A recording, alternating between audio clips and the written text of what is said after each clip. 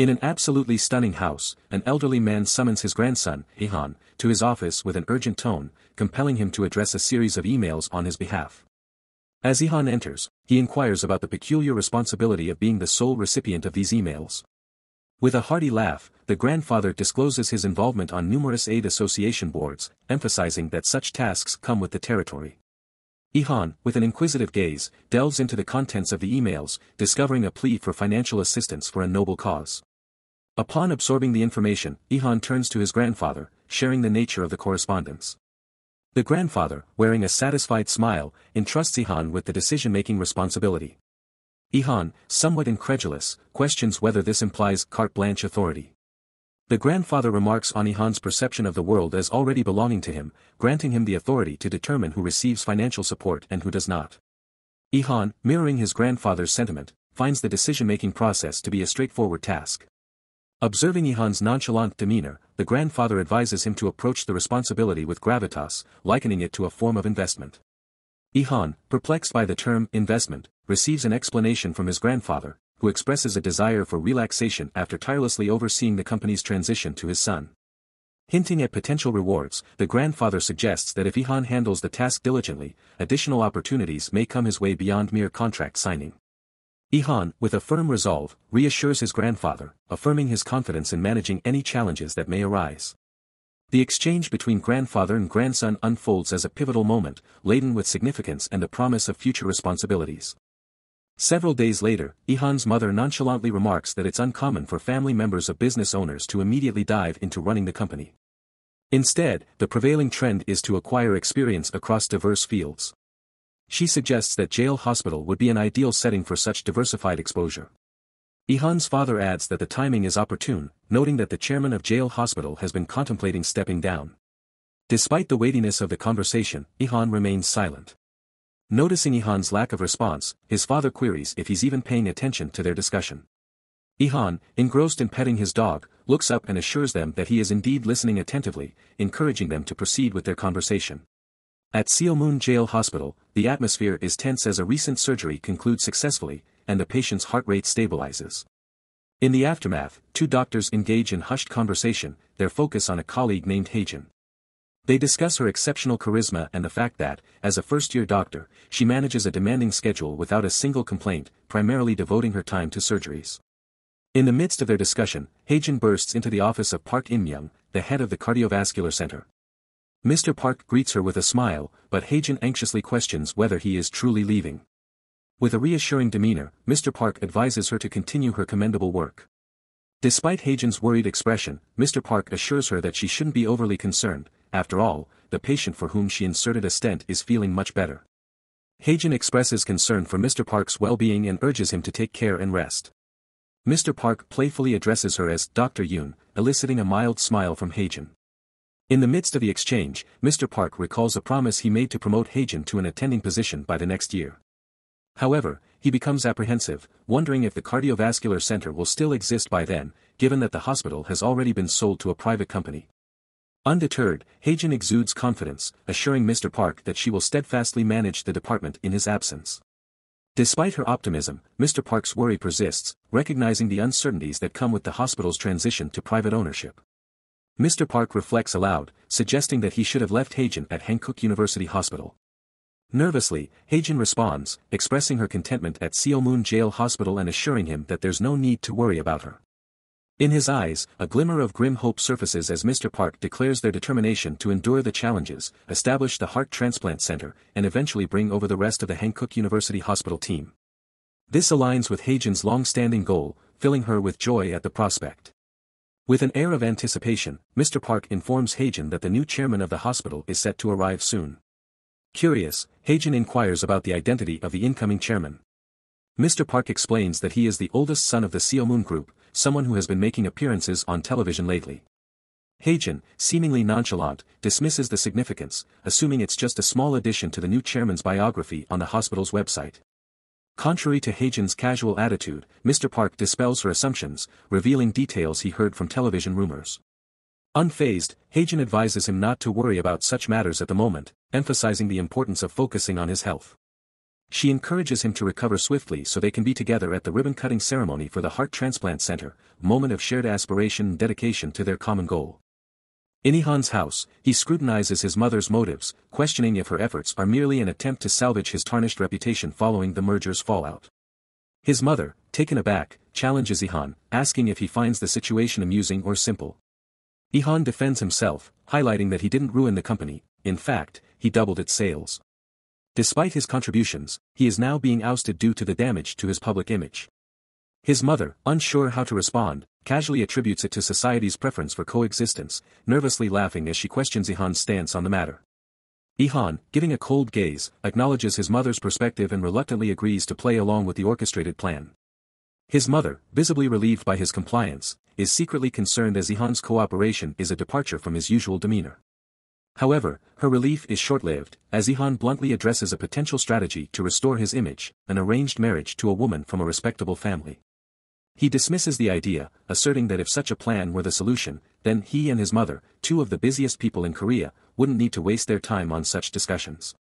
Expressing his desire to discuss his future after demonstrating his capability to boost the hospital's sales within a year, Ihan advises that if he achieves indisputable results, they should abandon any hopes of forcing him into marriage. With that declaration, he walks away, leaving his mother to grapple with the uncertainty of Ihan's unconventional approach to his future and the hospital's fate. In a hospital meeting, Haejun addresses the gathered staff, acknowledging that the head of their center will be absent for 3 months. Dr. Choi, visibly irritated, interrupts with a loud knock on the table, exclaiming that everyone is already aware of this fact. Undeterred, Haejun proceeds, emphasizing Dr. Park's strong desire to establish a heart transplant center and the collective aspiration within the cardiovascular surgery, CS, department. Despite their initial setback in securing funds for the next year due to Dr. Park's illness, Haejun optimistically informs them that supplementary budget planning is imminent, requiring them to have a solid plan in place. Dr. Choi, once again interjecting, dismisses the relevance of their efforts, citing the impending arrival of a new chairman. Haejun counters, deeming it the perfect time to raise the matter. However, Dr. Choi, skeptical and dismissive, insists that without written confirmation, only Dr. Park himself has the authority to bring it up. As Dr. Choi leaves, the rest of the attendees follow suit, leaving Haejun contemplating the difficulty of the task ahead. Dr. Choi turns back to deliver a condescending remark, asserting that despite sharing the title of doctor, they are not all on the same level. He implies that Haejun's future is secure with Dr. Park leading the center, advising her against getting greedy with the heart transplant center. With those words, Dr. Choi exits the meeting, leaving Haejun to ponder the challenges ahead. Undeterred, Haejun lifts her head, acknowledging that the road ahead won't be easy. 2 other doctors enter, expressing their willingness to help. Haejun, with determination, reassures them that they just need to hold on for 3 months until Dr. Park's return. Despite the opposition and challenges, Haejun resolves to press forward, even if it means dragging the reluctant members of the team along. Haejun's colleague raises a concern, asking if there's a possibility they might not secure the heart transplant center. Haejun, with unwavering confidence, asserts that they will indeed obtain it, emphasizing that the hospital has a responsibility to grant it to them. The colleague, sounding a note of caution, warns Haejun about the new chairman, describing him as a challenging individual. Haejun, somewhat dismissively, remarks that he's just from a chaebol family.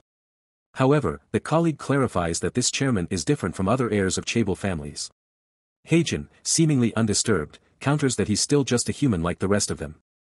Her reassurance lifts the spirits of both colleagues, earning Haejun their admiration. Despite the positive reception, Haejun internalizes the weight of everyone's expectations, pondering how she will manage them. The colleague expresses her desire to learn from Haejun, and Haejun empathizes with her, understanding the desperation to lean on someone. She reflects on the support she received from Dr. Park. Before his departure, Dr. Park had warned Haejun about the internal conflicts and power struggles within the hospital, emphasizing that any sign of weakness, especially for young female surgeons like her, could be exploited. Haejun, acknowledging the challenges ahead, resolves not to give up, understanding the importance of standing strong in the face of adversity. Haejun inquires about the new chairman, prompting her colleague to downplay the concerns, assuring her that the rumors are likely exaggerated. The colleague hesitates, using the term animal to describe the chairman, but quickly clarifies that it's just a figure of speech. According to her friend, the chairman is undoubtedly human, but there's an unspoken intensity about him. Haejun, puzzled, seeks clarification, but the other colleague advises against discussing it further, emphasizing the vagueness of the statement. Haejun agrees, asserting that they'll soon find out the truth about the new chairman. Amidst their conversation, an emergency announcement blares through the hospital, summoning Haejun to the ER. Without a moment's hesitation, she starts sprinting towards the emergency, her focus solely on the potential critical condition of a patient. Unbeknownst to her, she crosses paths with Yihan, who attempts to check if he's okay. Yihan reassures him, mentioning that she didn't collide with him, just passed by. As Haejun continues her hurried pace, Yihan notices a leaf caught on his sleeve, casually picking it up. The man in the coat nervously chuckles, attempting to explain Haejun's behavior as a consequence of the hospital's frequent hectic nature. Justifying her actions, he observes 2 more colleagues following Haejun with urgency. Yihan, with a nonchalant attitude, comments on the natural busyness of a hospital, hinting at the correlation between a bustling hospital and financial success. In his mind, he acknowledges the financial dynamics at play, finding amusement in the connection between the hospital's activity level and its profitability. In the emergency ward, Haejun, inquiring about the situation, is briefed by a doctor with glasses. He explains that there was an accident at a construction site, widely covered in the news, resulting in 2 deaths upon arrival. Neurosurgeons and general surgeons have been informed, but Haejun arrived first. Immediately, she asks about the patient's consciousness status, to which the doctor replies that he is unconscious, with blood pressure at 150/115 and a heart rate of 117. The patient is unstable, displaying signs of multiple rib fractures, pneumothorax, and hemothorax. Expressing concern, Haejun notes that at least the patient's head seems fine. If they can stabilize his lungs, the rest of the procedure should be manageable. She instructs the doctor to call an anesthesiologist while she gathers her team. However, the doctor in glasses interjects, raising concerns about performing surgery without the patient's next of kin or a signed consent form. Unfazed, Haejun grins and suggests that if 2 or more medical professionals agree, they can proceed immediately, and the 2 professionals in question are him and her. With a cute grin directed at him, Haejun playfully involves the doctor in glasses, who becomes tense, questioning why she's dragging him into this situation. In the office, a child approaches Yihan, expressing concern about his grandpa's absence despite being physically present. Yihan, showing understanding, tousles the child's hair, sharing in his worries. The child then asks if he can play with the papers on the table, to which Yihan grants permission, recognizing that the child would likely play regardless of the response. As the child starts playing with the papers, Yihan's mind drifts back to his grandfather's earlier suggestion. He contemplates the idea that if he handles his responsibilities properly, there might be additional rewards in store for him. In the hospital, Haejun suggests to Juno, a man in glasses, that they should proceed with the operation to save the man in critical condition. Juno, flabbergasted, reminds Haejun of a past incident when Dr. Park had to intervene to resolve a similar situation. He emphasizes that the hospital is not a charity organization, and they need consultations from both general surgery, GS, and cardiovascular surgery, CS, departments. Undeterred, Haejun, displaying determination, urges Juno to perform the operation before anyone can object. She believes that if they can make significant progress, objections will be overridden. Juno attempts to dismiss the idea, pointing out the potentially high cost, tens of millions of won. Haejun, persistent, suggests tapping into occupational health and safety insurance. Juno, with a worried expression, tries to dissuade her by mentioning the challenges they face, particularly with foreigners in such cases. Haejun interrupts, acknowledging that many are undocumented immigrants. However, she reveals that there's a new foundation funded by a large company that assists foreign laborers with their medical fees. Dr. Jang, an advisor for this foundation, is someone she knows and trusts. Dr. Jang, associated with Hankook University Hospital, had promised to assist her when needed. Haejun believes that an accident like this will undoubtedly receive funding through the foundation. In a race against time, Haejun dismisses Juno's suggestion of waiting for confirmations from anesthesiology and general surgery, declaring that the patient has no time to spare. She promptly calls her team and proceeds with the operation. After successfully completing the surgery, Haejun contacts Dr. Jang to update him on the patient's condition and inquire about the next steps. Following the call, she amusingly informs Juno that the operation is done and Dr. Jang will handle the rest, with someone from the foundation obtaining the patient's signature once he wakes up. Teasingly, Juno expresses his worry about Haejun involving herself in too many matters. Haejun, with confidence, attributes her inclination to success in surgeries. Juno, seemingly exasperated, suggests that she should have stayed at Hankook University Hospital, where she could have become the second Dr. Kang Joo-hyun. He mentions that her previous colleagues pleaded with her not to leave and still want her to return. Curious, Juno asks why she came to Jaeil Hospital, offering her a candy as he poses the question. While happily enjoying the candy, Haejun questions what's so bad about Jaeil. Juno grins, highlighting the irony of Yoon Haejun, renowned for her surgical prowess, seemingly hiding out in the hospital. In their conversation about the heart transplant center, Juno questions Haejun if she has discussed it with others. Annoyed, Haejun confirms that she has and suggests that if he's looking for a garden, he should visit their wing, describing it as listless and overgrown, resembling a jungle. She expresses sadness that Dr. Park's dream of the heart transplant center is not gaining much traction, despite his contributions. Juno points out the irony of her advocating for the heart transplant center while running around with leaves stuck to her. He advises her to take it easy, emphasizing that no one knows what will happen. When Juno questions why she needs the center, given that Hankook University and Daehan University already have heart transplant centers, someone knocks on the door. Dr. Kyung-min enters, and Haejun inquires about the patient's condition. After requesting Kyung-min to wait outside, Haejun promises to join shortly. Teasingly, Juno remarks on Haejun's despicable expression, but she takes it as a compliment, labeling herself as the perfect one.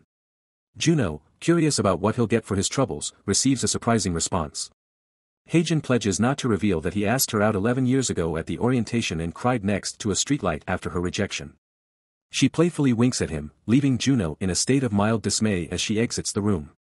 While strolling through the lobby, a colleague urgently approached Haejun, conveying that the attendings were frantically searching for her due to the imminent arrival of the new chairman. The atmosphere buzzed with anticipation as the chairman was making rounds throughout the hospital before his inaugural ceremony. Engrossed in their conversation, Haejun's attention was abruptly seized by someone, prompting her to bow respectfully. It was none other than Yihan, the new chairman himself. With a warm smile, Haejun greeted Yihan. Dr. Choi promptly stepped in, energetically sharing insights about the hospital and its dedicated staff. He took a moment to introduce Haejun, emphasizing her role as the new surgeon in the cardiothoracic department. Yihan extended his hand for a greeting, and as Haejun reciprocated the gesture, an internal thought crossed her mind: he undeniably resembled a wolf. Yihan, curious, questioned if she already knew him, having recognized him immediately. Haejun recounted seeing him with Director Han and concluded that he must be the new chairman. She added that he was quite renowned, and the news of his arrival had sparked conversations among the entire hospital staff. Playfully, Yihan teased about the nature of those conversations, insinuating that they might not have been entirely positive. Haejun, momentarily taken aback, found relief when Yihan laughed it off, clarifying that it was all in good humor. She gathered herself, attempting to exude confidence, and Yihan complimented her on her passionate dedication to her job. As nerves and anxiety started to creep in, Haejun mustered the courage to broach the topic of the new heart transplant center. However, just as she began, a colleague hastily approached, interrupting the conversation with news that their foreign patient had awakened. Though Haejun joyfully conveyed she would catch up with Yihan shortly, her joy turned to surprise when the colleague revealed the patient had unexpectedly run away. Upon entering the patient's room, Haejun wastes no time and immediately inquires about the situation. The person attending to the patient explains that he had requested water, and as soon as they turned to retrieve it, he managed to escape. Haejun, trying to grasp the situation, asks if they checked the CCTV footage. The colleague responds, stating that they've already reviewed the footage and searched the entire hospital, but he seems to have vanished. Overwhelmed by shock and disbelief, Haejun can't help but sit on the bed, processing the unexpected turn of events.